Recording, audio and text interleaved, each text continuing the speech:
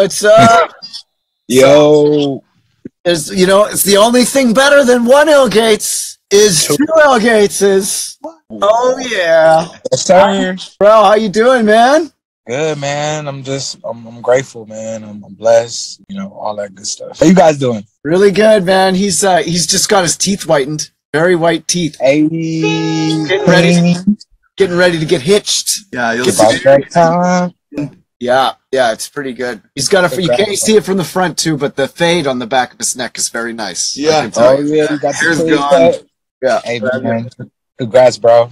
Yeah, man. It's been pretty fun launching the EP so far. Like the Bad Bitches record did great, and the You Betta, the first single from our EP, has been popping off. Viral videos have been hitting, and I'm really excited about Somebody, man. Like that record is just like you were really in the pocket when you made that one. Thank you, man. Can you tell us about the process of making it? So, John sent me a couple of tracks, and I was just like, vibing to it was the first track out of the pack. So I was like, whoa. I started hearing things, couple little references and stuff. But when I got to the mic, everything just came out. You know what I mean? And it was organic. It was like that feeling, like, I seen an interview when Michael Jackson, they was asking him, like, how do you do these songs? He's like, I just hear it. And I heard it, you know what I mean? And I understood. I was like, what is he talking about? But I got that moment. So that was pretty cool. So all in all, it was a great experience. Where'd you record it? I recorded it at my house. Nice. I got my own setup, you know what I mean? So nice. What mic you using? TM102. Oh, nice. That's what's up. That's what I got too. I love that mic. Hey, yeah, man. It hasn't failed me yet. Yeah. It really sounds great. And I'm so hype about those remixes, man.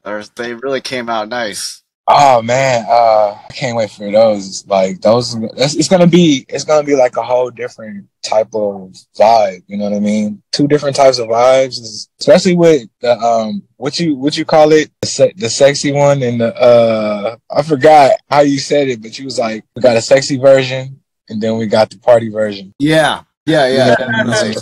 Yeah. I think it was a bedroom playlist or sexy time playlist or something. Yeah. Sexy. Yeah, man. Yeah, it's good. I'm really excited about the merch too. People have been really pumped on the merch so far. It's been really well received. We sold a skateboard too, so oh snap on that. That's it. Oh man, that's super lit, man. What just want to know when the crew necks coming out, man. I don't know. I'm a crew neck freak. Like I love crew necks, bro. So. Oh, you just gotta check the link. Check. You know what I'm saying?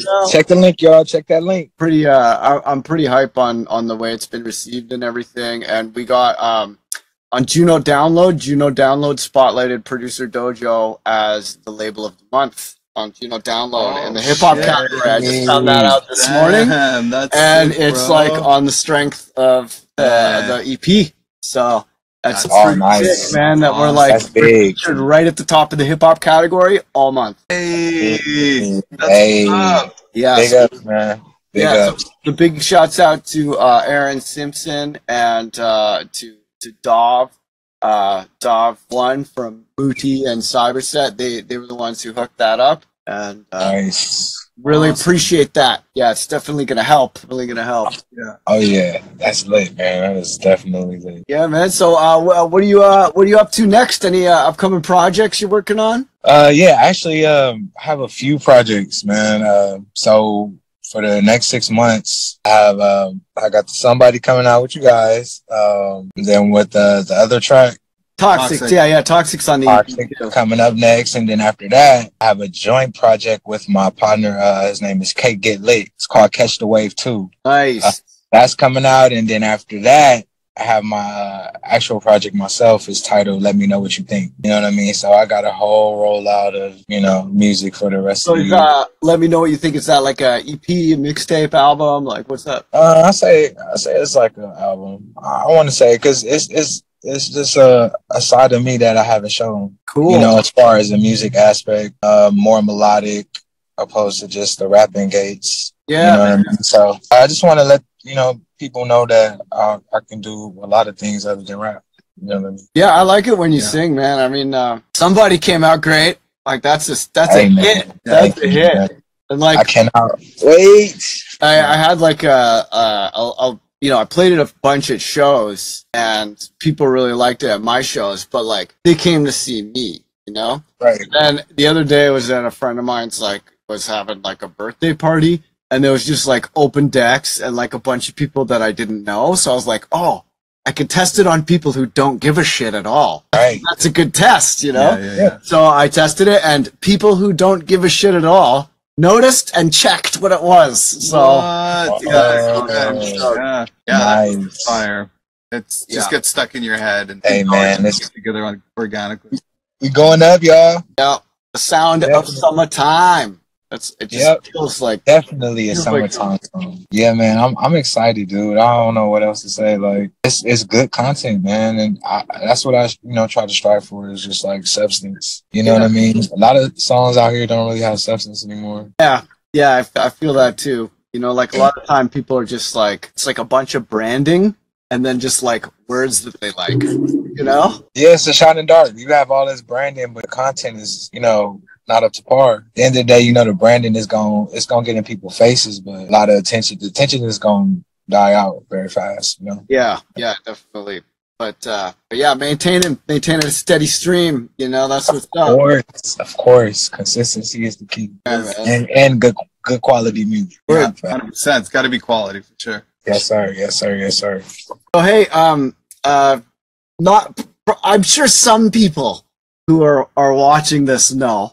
But not all of the people will know, that your dad, DJ Scratch from N.W.A. Yes, sir. What was it like having your dad be in N.W.A? Well, basically, it was cool. When I was young, a lot of people walk up to me like, "Do you know who your dad is? You don't know who your dad is?" I'm like, "Yeah, I know. That's my dad." You know what I'm saying? But everybody looked at him like, like big, you know what I mean? So I used to be in all kind of huge studios, not even know where I am. Paramount Studios. And I remember like going into everybody's like sessions, not knowing who these people are, asking for like quarters and stuff. And they used to give me like wads of money, like, and I didn't know why. I was like, why do people got a lot of money?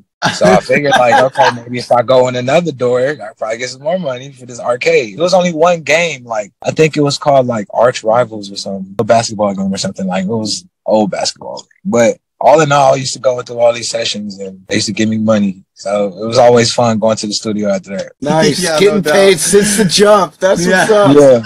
Yeah. I would say I used to hate the studio at one point in time of my life as a kid. Like, the repetition and you're like, why? I used to ask my dad, like, why we got to play this song over and over? Like, you know what I mean? Fun. Yeah. So he's like, it's just a process, man, mixing in, and I didn't know what he was talking about, but, I understand now, of course. I guess it got instilled in me to, really be a studio head after that. That's what's up. So hey, have you played Somebody for your dad? Oh yeah, he loves it. Yeah. He's like, man, that's hot. That's hot. Yeah, it really is. And I love the Albie remix too, man. He really turned it out on that remix. Like on a PA, it just is right there. Albie killed it. I love all the instruments and everything, the horns. Yeah, he added so many different touches, and they feel like they were always there when you hear them. Like that's natural. Genius. It's just like you're like, oh, of course. Yep. And then like people who don't know about making stuff, I always feel like, oh, they just did the obvious thing. It's not that big a deal. And it's like, it wasn't obvious before they did it. Right. You think it's obvious now, but it wasn't obvious before they did it. The whole structure was perfect. I got some, I would say me and Albie got something cooking up soon. Yeah? Yeah. What are you cooking up? Got a track coming soon, man. Yeah, what kind of vibe is it? Like hip hop, R&B, weird electronic music? I say it's like kind of like a hip hop electronic. The way he did the transitions is kind of crazy. So yeah, he always has wild transitions. Yeah, the transitions is crazy. So I'm gonna see what I can do when it comes to really like jumping in and out of transitions. You know what I mean? And making it sound, you know, the way it's supposed to. So when you're like, you know, when you're trying to find the way something is supposed to sound, you know, there's times when it's obvious, but there's times when it's not so obvious. Right. Do you have any strategies for like when you're trying to find, like, let's say you're working on something for a while and you're like, I just don't know how this next bit should go. What do you do to like jog it loose out of your brain? I'll actually like go back and listen to like some just depending on what kind of genre I'm listening to or working on. I'll go back and listen and see how they did it. You know what I mean? And probably like integrate it with mine. If I don't do that, I will actually really just think about how the people want to hear it. And most of the time it comes out the way it's supposed to. You know what I mean? Like, I always try to put myself in the seat of the consumer when I'm making music. You know what I mean? Like, what do they want to hear opposed to relating to the world? So it's kind of hard trying to gather all of those things in one bunch to put it into this massive record. You know what I mean? And so it's a process. And some songs take longer than others, but at the end of the day, you get what you make. You know what I mean? And especially when it comes from here, so it's a hit miss. So, what did you grow up listening to? Listen to, I'm not gonna lie, I used to listen to a lot of East Coast rap. I used to listen to G-Unit. Nice. So as a kid, I used to listen to a lot, Lloyd Banks out of G-Unit. Yeah, Lloyd Banks was dope because he had punchlines. His punchlines was crazy. So I started off rapping like him, right? Wasn't trying to. I used to play him a lot. I used to listen to 50 Cent because he was a hook master. And I was always told, like, man, the hooks to hook him in, bring him in with the hooks. So, like, I'm not gonna lie. So I picked a lot of stuff up from G-Unit. Then I heard Eminem. He came out and I started listening to Jay-Z and Tupac, Biggie. Just the metaphors, the double entendres, triple entendres, just stuff that make somebody's eyeballs come out. That's what I was like, show me rap. So what I used to do is I used to write show me raps. So people be like, oh, you rap? Show me. So I always had this like big structure of show me raps where I could but I integrated everybody that I listened to into my own thing. And here I am. Nice. Sick. So when did you start trying to rap? Were you like right away or? Oh man, I started rapping when I was like 8 years old. Yeah, that's what's up. Yeah. That's when I realized like, all right, I'm gonna start rapping. This is like after I start feeling like, oh man, I need to cut this out. You know what I mean? Like, I don't like studio. Then after a moment, something hit me like, psh, it's time to rap. You know what I mean? After from 8 to like 18, I was just like trying to like make my dad proud as far as like worthy of rapping. So he used to tell me, tall order when you're 8. Yeah, so it took me like kind of like 10 years to actually really show him. Because I really didn't get real serious until I was like 13, like actually letting people hear what I was doing. But it used to be like a master to sensei thing, like you're not ready, go back. I used to go to all of these studios and try to polish my craft, so my pops would record me, you know what I mean? Because he had the good equipment. Yeah. Yeah, so like my 18th birthday, I think, a little after, I spit some shit for him and showed him a few songs. He was like, you ready? Then I was like my first song with my dad. It was called What You Reppin'? I think it was called What You Reppin'. Yeah, but it was a proud day because I felt like I was really in like a military drill type of thing with music. Like, bring me some music that don't have likes in it. Like, I used to try to say like because it was like punchlines, you know what I mean? Yeah. Like, bring me a song that doesn't say likes. Bring me a song that doesn't say this. I always make the song better than the next one. Make it sound different than this one. So it was kind of stressful, but I get it now. You know what I mean? Just thinking about development. Yeah, going back thinking about it, it was kind of like, okay, I get it. Yeah. Yeah, good isn't good enough sometimes, Yeah, I get it, man. It was a journey. Pressure makes diamonds, baby. Right. And I'm grateful for that. You know what I mean? That's information that you can instill in yourself for the rest of your life. Yeah. So, what like when you're writing melodies and stuff and singing, how's that different from writing a rap song? Like, what makes that? Oh man, that's crazy because it's like it just depends on the beat. So I don't know, I can't really explain it, but it really does depend on the beat. Where you know, the melodic, you can feel it. I can feel like when it's time to put like a little serenade or like a little melodic tone here. Like I said, I can hear the music. I guess it's a gift, but I can actually hear. I can hear myself doing it before it's done. You know what I mean? So it's kind of hard to explain when it comes to that, but it just depends, like, you know, your peers too. Peers is like you around like some lyrical cats, you gonna come out your lyrical bag. You know what I mean? If it's just me, it depends on the beat. If it's around other people, then it's like you gotta mix it up, you know, put your little sauce on it or something like that. Sweet. And intuition, I guess. Yeah, it is actually intuition to where it's like, all right, you're gonna come this way with this. It's different angles. It's just, you know, how you can, like I said, attract to the people, what you're saying and how you can relate. And it's not what you're saying, is how you say it. Yeah, for real. Yeah, there's definitely some songs that have, like, when you look at the lyrics on paper, you're like, what is this? Simplicity. It's amazing. You know, sometimes it's simple. Sometimes it's just like, how are you? Man, it's like the writing structure is so crazy because a lot of people don't understand the structure of writing when it comes to bars. And one line or to kill your whole line and destroy your whole verse. Yeah. You know what I mean? Just like quick revision. Like you said, you go look at the lyrics, man. Some of them be like the easiest words to say on the planet. You know what I mean? Some of them just be so complex. Yeah, definitely. I remember I was playing like a concert for deaf people. It's the world's first concert for deaf people.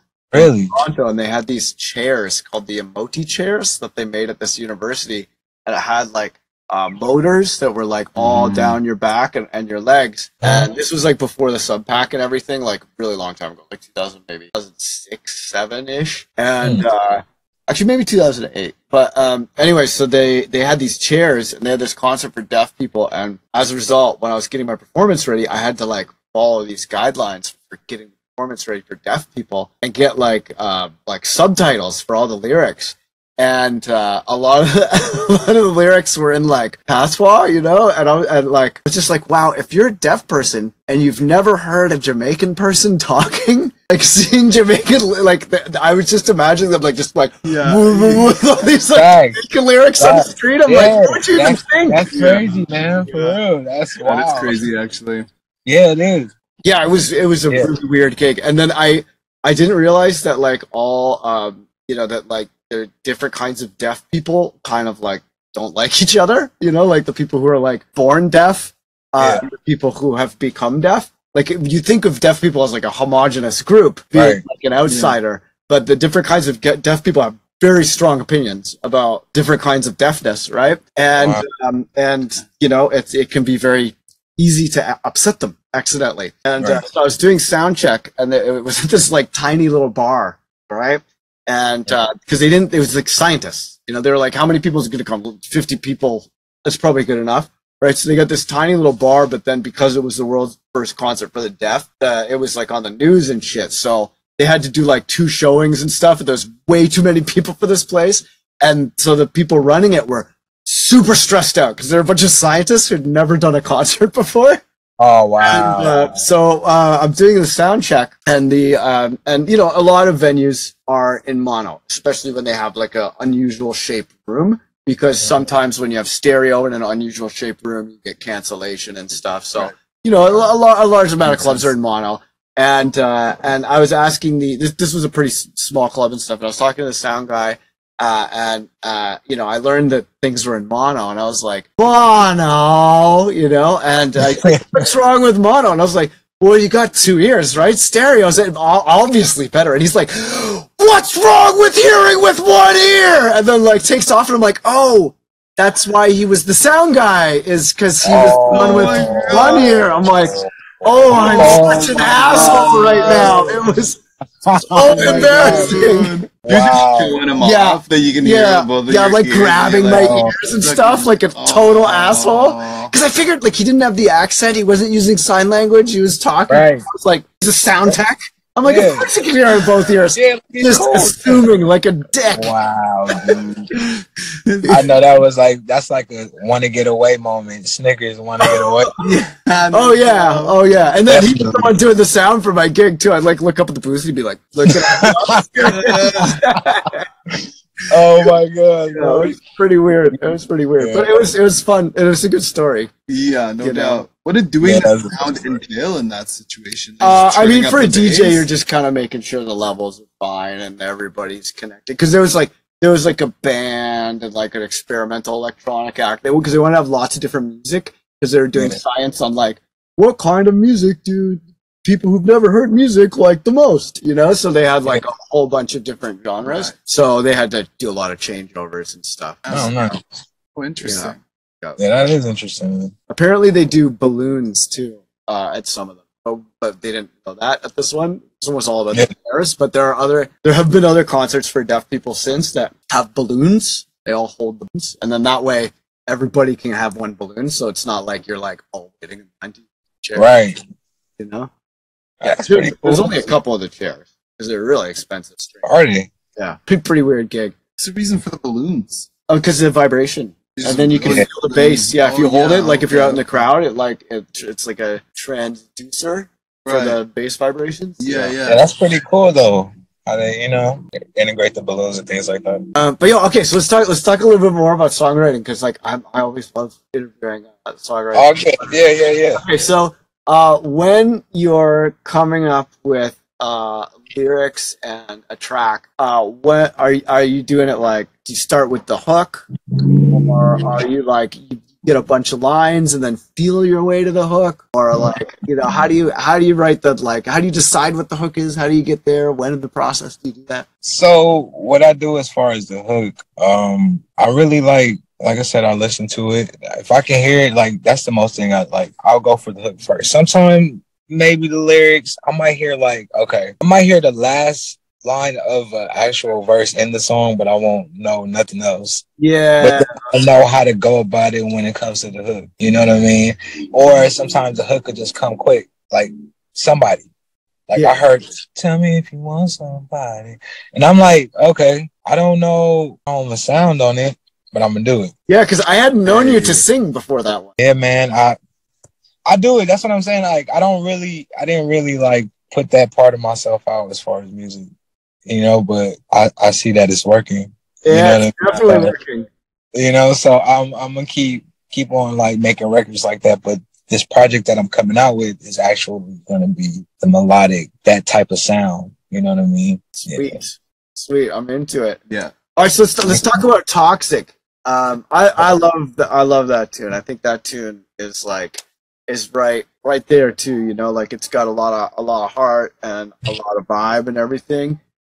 Tell us about writing that tune. All right, so Toxic was just basically about a previous situation I had with someone, and it was just basically saying, we fall out, we get back, fall out, get back. And I just wanted to really put it out as far as it was like a sense of venting, not for a cry for help or anything like that. It was just like, let me get this off my chest. And it came out tight, dude. I wasn't really, you know what I mean? I was just expressing myself. Yeah. Yeah. It feels very personal, like very from the heart, but it definitely slaps. It slaps.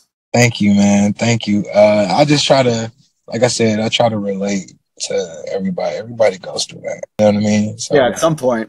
At some point in their life, they've been through that. So they be like, dude, I feel you, man. I know where you're coming from. Like, you know what I mean? Maybe it could be like something healing for them or something. So. Yeah, sometimes like humans are like more alike than we are different, and sometimes when something is like really, really personal and specific, it makes it more relatable in a way, like you're like, oh, all these details make it someone else's life, but it's somehow the details make it more vivid and like it makes it so that exactly you feel it more. You hit it right on the nose, dude. That's exactly what it is. Sometimes you gotta be vulnerable, man, and sometimes you never know who needs that. Yeah. You know what I mean? So at this point, I don't really do music just for me. I do it for people that needs to hear it. Yeah, music is medicine, man. Straight up. Like there's times when you're having like the worst time and you just need to listen to the saddest fucking song and it somehow makes you less sad. And I'm like, how does that work? Like, it's a paradox, No, Yeah, man, it's a few songs that really got me through as like a kid, and like for instance, like I said, Lloyd Banks is called "When I Was Down." Yeah. The hook goes, "Damn, it feels good when you come up, 'cause I remember how it was when I was down." So it was like that. That was one of the songs that made me happy when I fell down. You know what I mean? So I kind of understand that, like certain songs. And I was talking to my uncle about this yesterday. He was like, I was in the studio cooking up some beats yesterday, and he was like, you ever realize that you sit here and you make these beats and you make these records, but you don't know who you're soothing. You don't know who's actually listening to this and they're getting through a problem in their life. And I was just sitting there like, yeah, that's crazy. Because think about it, guys. We do music, but you don't know who playing your music right now. Somebody is in the room playing one of y'all tunes right now. And I mean, connecting with it. Who knows where Rack is getting played, right? It's somebody's playing that somewhere. That's what I'm saying. So sometimes you got to sit back and think about that, man. Like, even if like somebody is really like, okay, this dude really helped me. It happened to me one time, like a song called "The Phase." I was at a party and a guy walked up to me. He was like, I met him before. He's like, yo, you ill.Gates, right? I'm like, yeah. He was like, dude, The Phase helped me through so much, man. This and that. And I was like, yo, I just grabbed my heart, man. Like, yo, you know what I'm saying? I don't know I was speechless. You know what I'm saying? But at that moment, I realized, like, you never know. So I just try to make some heartfelt shit, man. Or just like something that's going to hit a nerve. There's probably someone out there who has like a deep fear of high-heeled shoes. That's going to hear Toxic and they're going to be like, that's exactly how I feel about those fucking shoes. Exactly. I hate high heels. Like, exactly, I can't look at the cover, but I love I love the track. I love the track, but I can't look at the cover. Totally. Just like, yeah. Are you okay with high-heeled shoes now? Like, you're not like PTSD when you see them? Right? Nah, man. I love girls with high heels, man. It's just the person in the high heels. Okay, cool. So yeah, no smoke to the high heels. No smoke whatsoever. Okay, cool. Wicked, man. All right, well, hey, I think it's time for us to talk about the fans out there. I think that's a nice natural segue to the fans. Do you have anything to say to all the people who listen to your music? Because there's not a lot of ill.Gates interviews out there. This is your chance to say something. Do you have anything to say to them? Oh man, I just want to say thank you guys for rocking with me. It's been a journey. It was a lot of people that started with me that is not around anymore, due to, not having a drive. I still love y'all, but I'm still going.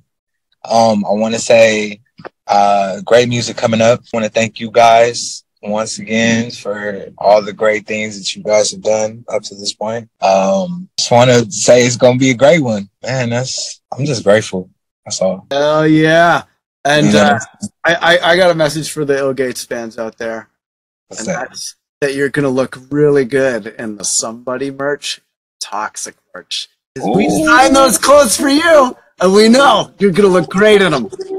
Yeah. I can't wait. I'm going to have to really about when I get my merch, man, and show it off. I'm going to just walk up to people and say, look at my threads. Yeah. You know what I'm saying? It's good. It always feels good. Always feel good. Thanks, bro. Thanks. Well, I think it's probably time to let people know where they can find you on the internet. Like, where do they catch up with you, and how do they not confuse you with me? Because we're totally doppelgangers. Yeah, we're brothers from another mother, man. You know what I'm saying? And it's been like that for years. You guys can Google me. Google ill.Gates, ILL.G8, letter Z. And every time I pop up, you'll see my Twitter, Instagram, Spotify, all the streaming platforms, songs, pictures, whatsoever. It's pretty great. The number 8 definitely does wonders for our SEO. Without that number 8, who knows? We might have had to straighten the confusion a lot more. But that number 8, that makes it all good, baby. I swear, it's crazy because I believe, think you are the reason that I changed it to an 8. Aw, What was it before? I was like, it was ill.Gates. It was G8z. But then I was like, it's either gonna be G-E-I-G-H, you know what I'm saying, T for Gates. Yeah. Or G number 8 letter Z. So it just made it unique. Yeah, the 8 definitely works. It's easier, and that because like there was people weren't running out of usernames so bad back then, so it wasn't as normal. Where Yeah, usernames is like they're filling up fast, and it's like at this point it's gonna be like, dude, people got like underscores in their artist name and shit now. I'm like, oh, we're using like underscores. Right, it's getting bad. It's getting real bad. I'm glad like I solidified the name, and you know what I mean. Yeah, bro. I didn't want to, intertwining what you had going on, but I did find out before I was sitting down, rolling up when I had to find out a new name. The name before ill.Gates, and this was like years ago, was like Swish. Swish, that's a good name. I actually used to have a goldfish named Swish. Really? Lived 7 years, my childhood goldfish. Oh my God. And I named it Swish. So that's yet another layer of crazy coincidences. Oh my God. That's wow. And like goldfish don't live 7 years. Like that's weird, Crazy. See, that's what I'm saying. And I was like, fucking weird. Yeah. Because his last name is Dylan and my first name is Dylan. And we both independently picked ill.Gates' names, and now we're learning we both also independently picked Swish. Yeah. Wow. What? What else is there? Oh my God. We'll find out more once we actually link up, and we're gonna be sitting here talking more. That's crazy. There'll be more shit, man. Trust me. Oh, yeah. But that is crazy. I know. Like, I mean, wow. Yeah, it's weird. Maybe it's just like maybe the universe is just like, let's see how many weird coincidences before they go insane. Like, let's just keep giving them, like, what do you think the level? There's like 2 gods like gambling and shit, and they're like, I think they'll crack after the next one. Yeah, be like, how much you want to bet? Type stuff. Yeah, bro. I believe it's probably gonna be more than much. Yeah, there's probably at this point there's gonna be more. Totally. Well, stay tuned, dear viewers and listeners. Find out what other bizarre ill.Gates doppelganger coincidences there are in store. Stay tuned. Doppelganger Z. Yes, the stereo ill.Gates'. Yeah, thanks. Yeah, that's big, man. That's dope. That is pretty wild. So, what do you think about the record out there? Let us know what you think about the record. Let us know what you think about the clothes. Any questions that you want to ask us, I'm sure we'll meet up again the next time the record comes out. So if you have any questions for future interviews, fire them off. I'm sure Morel and I will both be pretty active in the comments and everything, and DJ Jan as well.